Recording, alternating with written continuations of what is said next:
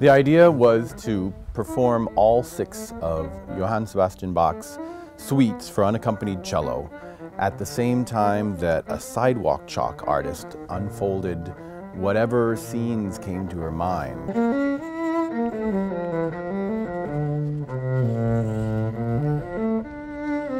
It's very outside the box.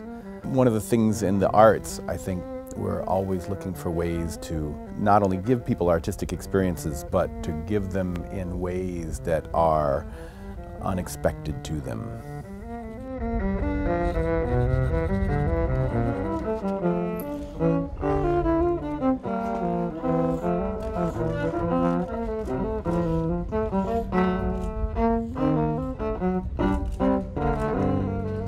In some ways, I suppose what she was drawing had to have been not only based on what she was hearing me play, but based on the temperature and humidity of the day, and based on the people around her and how they were interacting and what they were doing.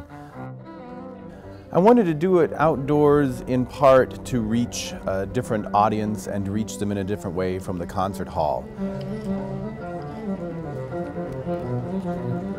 These suites that he has written for cello are the pinnacle of the cello repertoire. I mean, the cello has a big repertoire and a lot of masterpieces in it, but I think all cellists kind of realize, thank goodness we have these wonderful suites.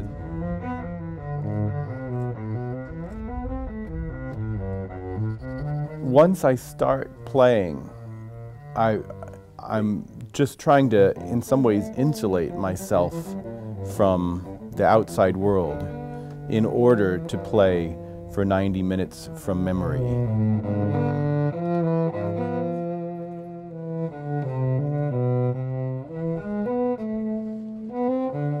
From the reactions of people there seemed to resonate with a lot of people the way I was hoping that it would.